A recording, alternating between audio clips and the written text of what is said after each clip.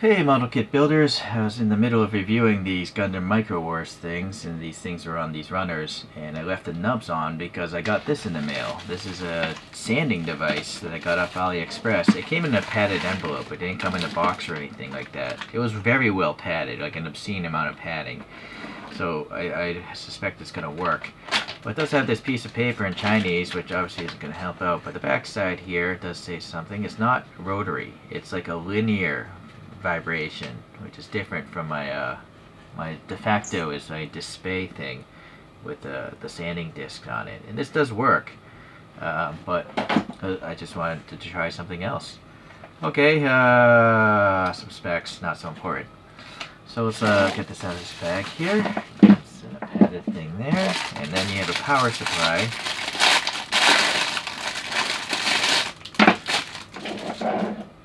And then coincidentally you have these tools that are also on runners. So actually let me use my cheaper clippers.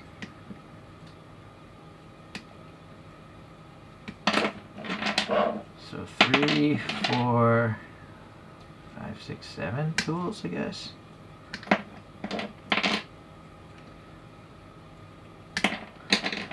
These tools seem to be like a nylon reinforced plastic. That's the impression I'm getting there. Alright, let's see. Let's undo this stuff. Well, I guess these are here. Oh, this is the annoying EU. I hate this. This is like the worst type of plug. They never really sit in an outlet very well. I prefer the 2-blade style, like you'd find in North America or Japan. Alright, well anyways, this has a pretty long cable here. Let me clip that off.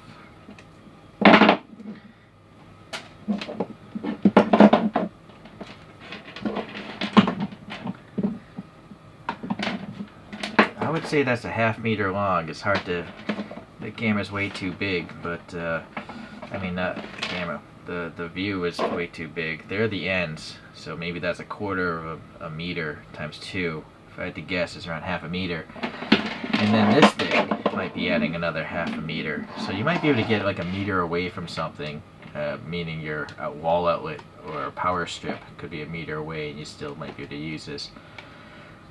Alright, so you got a nice round connector. It's pretty much idiot proof, right? Just there you go. Now I gotta plug this in. Before I plug that in, let's look at these tools.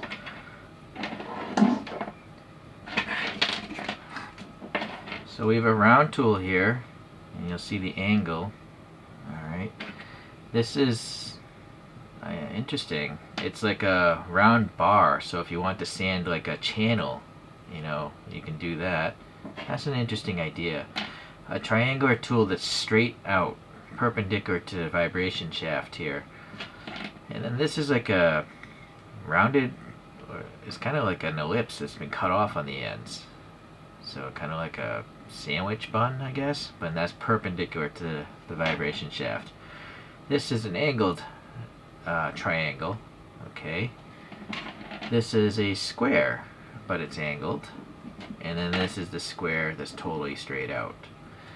So I guess the only issue is like, why is there not a round one that's straight out? The round one's only at an angle. So keep that in mind. Unless maybe I'm missing a tool, I'm not sure. But it did come with these 2 pieces of sandpaper already pre-cut, and they have adhesive backings on them. So let's see how easy it is to get such onto those tools. So pop that out. It doesn't say what grit it is. It feels pretty rough though, I can tell you that. So this one goes here. Yeah, it doesn't want to slide. Pretty good adhesive there.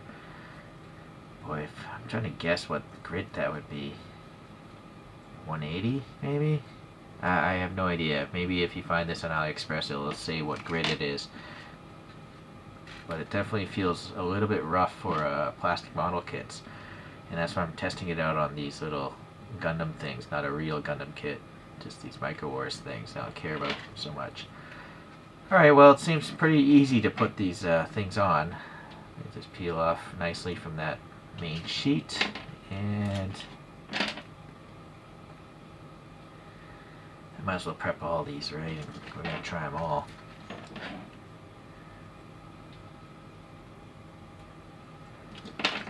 Triangle.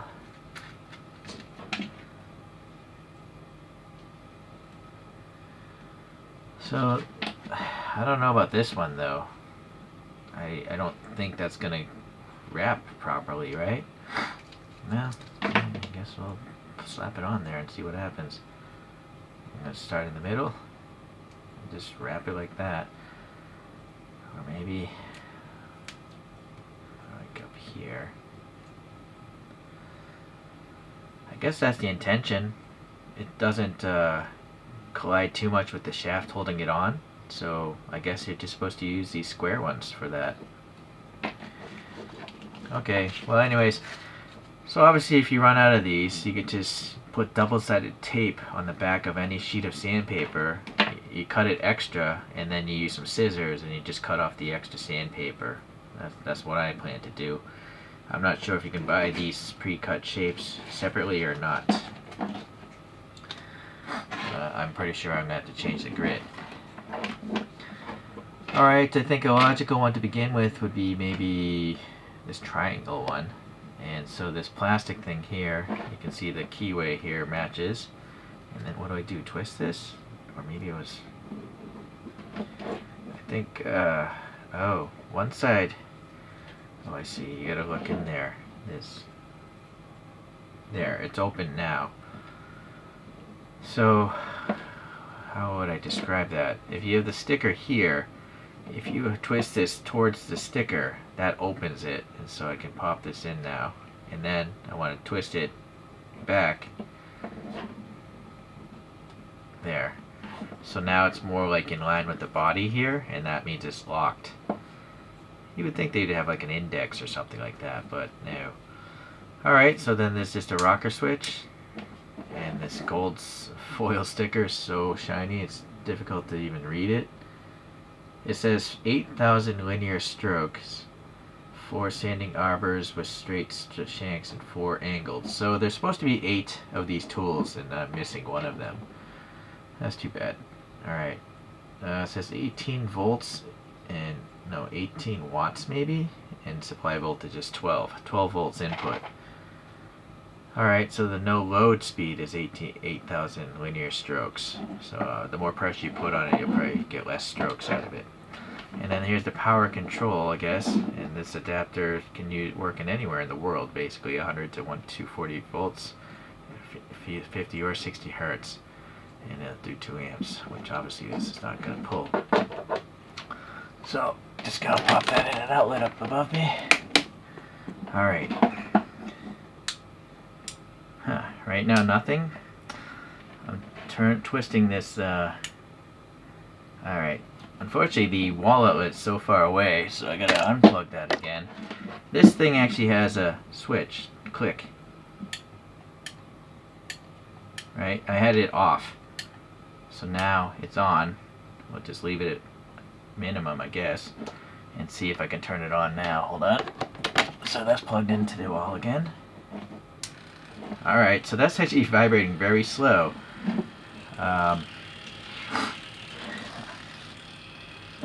So here's the nub on this hand.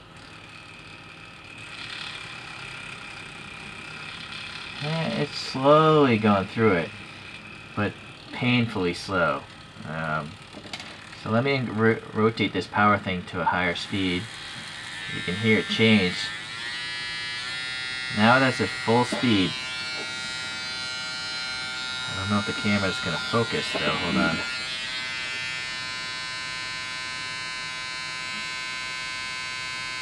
I can't focus on this white piece. There we go.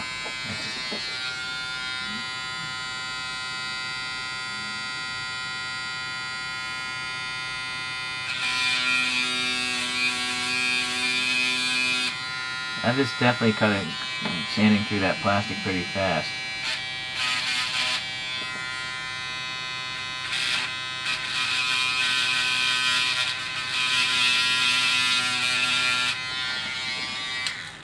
Okay, unfortunately I don't think that's the right tool for this.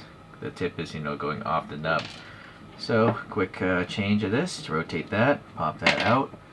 Well, let's go with the square one. Let's go with the angled square one.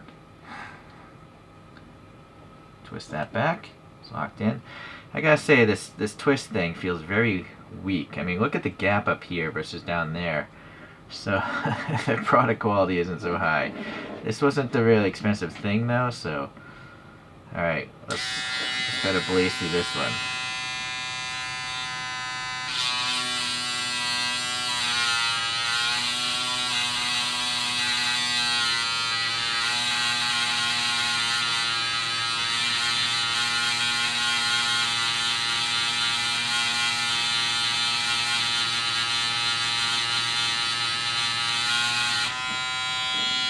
So you can see, even at the highest speed, with a relatively coarse grit, it's taken a while.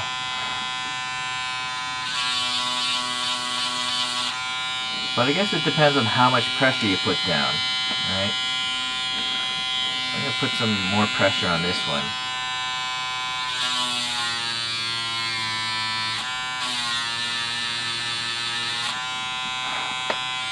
Well, it definitely works.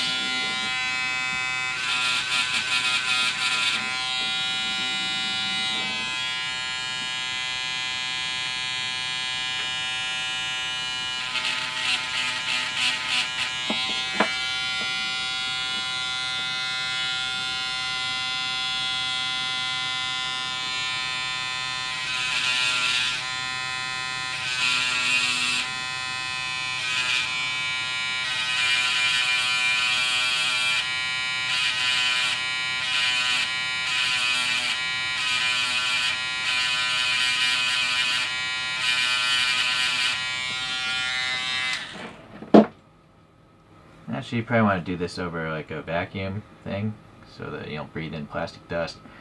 I just wasn't thinking that far ahead. So you clearly saw that it does work. You know, changing out the sandpaper is going to affect how smooth it ultimately sands. But I feel like at this grit, it's actually quite slow. I almost kind of think I want to have a coarser grit, and then I'll finish it off with like a polishing stick. You know, something like this for manicures. So I'll just rough it like that, and I'll just sand the whole thing. Actually, here's another one. I prefer this one. You can just buy it. This is 600 and 3,000.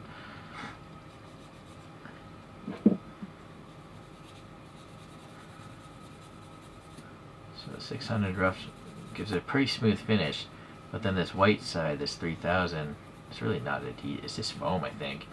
That really shines it up back to like the original sheen of the plastic, which actually I probably don't want. So I think that's how I'm probably going to use it. I'm going to use the coarser grit with the machine, you know, then go over the nubs with this green thing.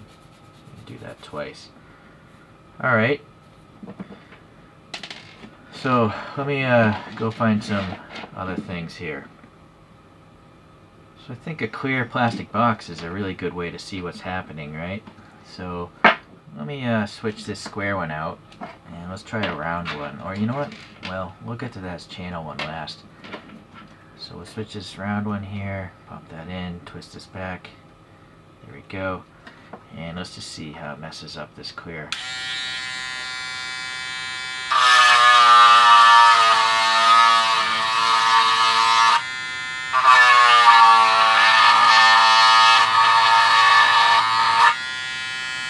Interesting.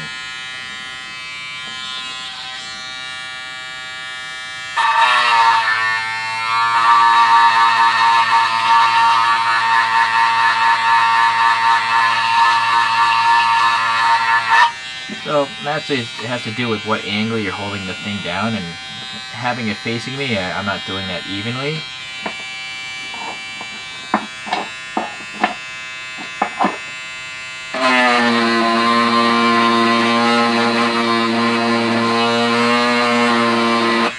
You can see, you know, the lines. It's not moving in a circular pattern. It's only like wiggling it. It seems. It's not moving around in and out. It's only moving side to side, which I think for the price of this thing is to be expected. What's interesting is that these are plastic and not metal, you know, because this is definitely flexing. It's even wobbling inside of this thing, so you're not going to get the most precise sanding just in the fact that the tool will deviate a couple millimeters actually. So I don't know if you'd want to go sanding into corners so much on a really nice model kit. Going back to that, let's pop in this corner triangle thing. So I'm going to pretend like this is a rough surface and try to sand into it.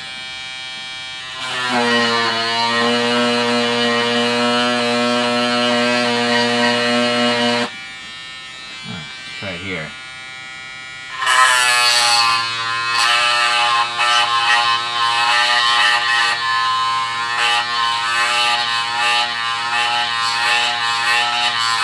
I gotta say, actually, that worked a lot better than I thought it would. You know, if you had some weird, like, extra paint in there or something like that, it'll definitely flatten it out. So, that actually worked a lot better than I thought it would. Alright, so, triangle one's pretty good for getting into corners. This one, though, a weird channel maker, or sanding a channel.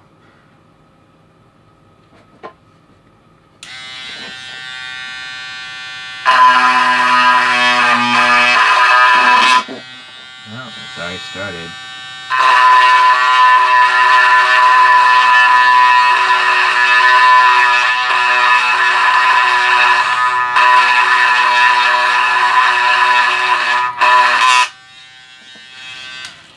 Yeah, alright, there's nothing saying that's not going to work if you have some sort of rounded recess. So, I guess that's fine. Just matters what grit of paper, sandpaper you put on the thing. Alright, well, that's it for the angled ones. I think the angled ones are the most intuitive. I'm not sure why I would want to have one just straight perpendicular like this, unless you're literally going in from the side.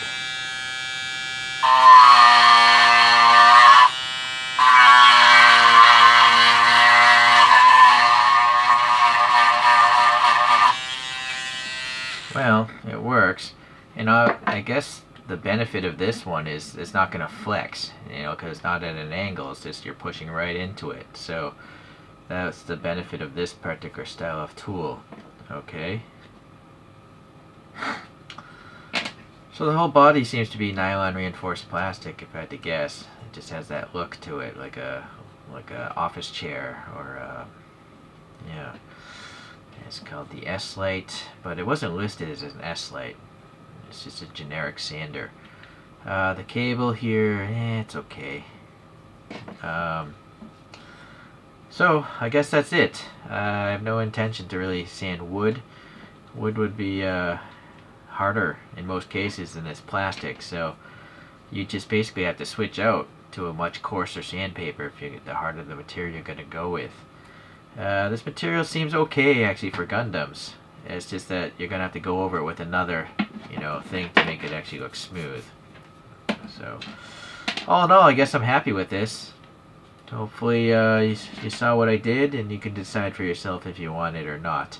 It's not very heavy, and it's almost like a pen, so it seems okay, and you can obviously hold it in different ways. So.